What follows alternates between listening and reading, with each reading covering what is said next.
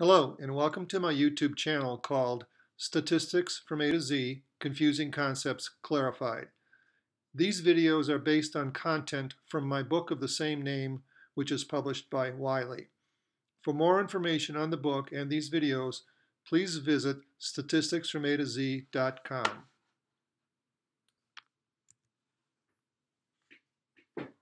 This video is the fourth in a playlist on regression. The first three were about the concepts of covariance, correlation, and sums of squares, which are prerequisites for understanding regression. This video will specifically refer to concepts covered in the videos on correlation coefficient and sums of squares. Three of these videos are identified with the arrowhead type of bullet, that is simple linear regression, multiple linear regression, and simple non-linear regression. These are the three types of regression analysis covered in the book and in these videos. A fourth type, multiple nonlinear, is beyond the scope of this book and these videos. See statisticsfromatoz.com/videos for the latest status of my videos. As usual in the book and in these videos, we'll go quickly through a list of keys to understanding, or KTUs, to give you the overall picture on one page. And then we'll go into detailed explanations of each of the keys. For this video, there are 5 KTUs. The first key to understanding tells us that the purpose of regression analysis is to develop a cause and effect model in the form of an equation, y equals f of x, or y equals f of x1, x2, xk. This model predicts what future, that is yet to be collected, data will look like. The model is validated or invalidated in designed experiments, which is a separate discipline. The second KTU states, first, plot the data, then perform a correlation analysis. Only perform a simple linear regression if there is moderately strong correlation between the variables.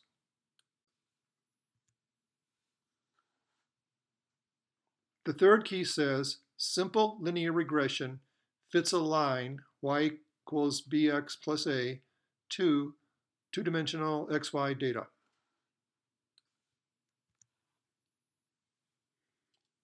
The fourth key says, the best fit regression line is the line with the smallest value of the sum of squares error, SSE. The fifth and final key to understanding says, the coefficient of determination, uppercase R squared, is a measure of how well the regression model fits the data. R squared equals SSR divided by SST, which equals 1 minus SSE divided by SST, which in turn equals lowercase r squared. And here on one page are the 5 keys to understanding simple linear regression. You may wish to pause the video at this time to read them all together. The first part of key to understanding number 1 says, the purpose of regression analysis is to develop a cause and effect model in the form of an equation, y equals f of x, or y equals f of x1, x2, xk. The x or the x's are the causes, the y is the effect. If the function f describes a line, then we have linear regression. Linear regression can be either simple or multiple. Simple linear regression has only one x. Simple linear regression is the focus of this Regression Part 2 video. Multiple linear regression has 2 or more x's. Multiple linear regression will be the subject of the Regression Part 3 video. The second part of key number 1 says, the regression model predicts what future, that is yet to be collected data, will be like. It is validated or invalidated in designed experiments. The equation y equals f of x, or y equals f of x1, x2, and so on, is called a model. A model should accurately predict future results. That is, if we have a new x value which is not part of the original data set, we can use y equals f of x to calculate the value of y for that x. This would be a prediction since we have not yet collected data on that new value of x.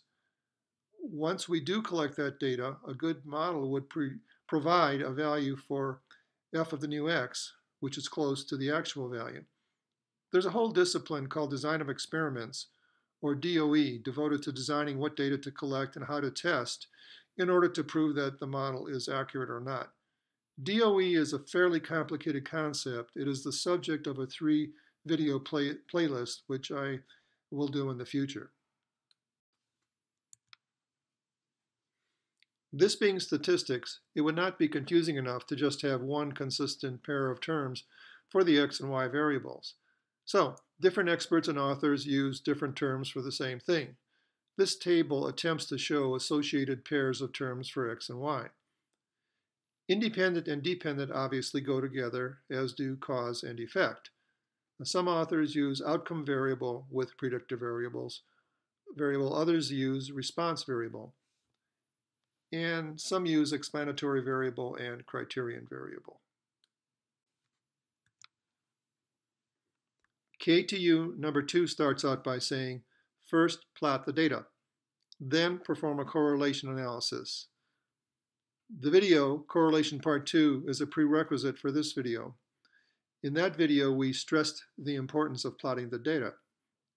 Use a scatter plot like these to plot y versus x. The plot on the left looks roughly linear, but the one on the right is definitely not. And yet, they both have similar values for the linear correlation coefficient r.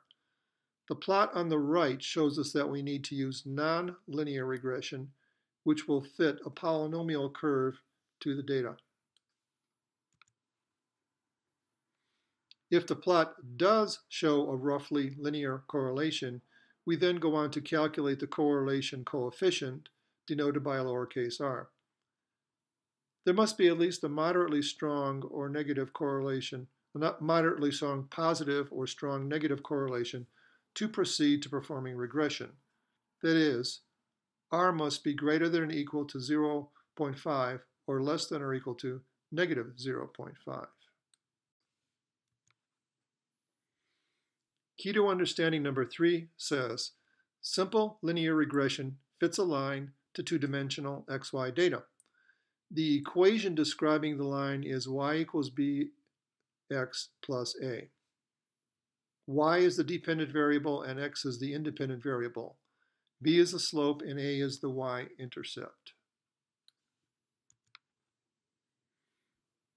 The diagram at bottom left shows two lines with a slope of 1. One line has a y-intercept of 2, the other has a y-intercept of 1. The y-intercept, or just intercept, denoted by the constant a, describes where the line intercepts the y-axis.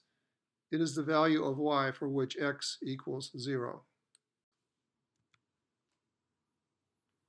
In the diagram at lower right, the slope, denoted by the constant b, describes the slant of the line.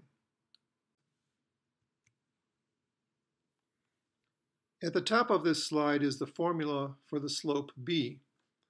This may look somewhat reminiscent of the formulas used in correlation. In fact, with a little algebraic manipulation, it can be rewritten in terms of the correlation coefficient r and the standard deviations of x and y. That is the second formula shown. Below that is the formula for the y-intercept. Now, the y-intercept does not always have a physical meaning. In the graph at the bottom, we show some data on height and weight of people. The line through the data is extended to the left until it intercepts the y-axis at x equals 0.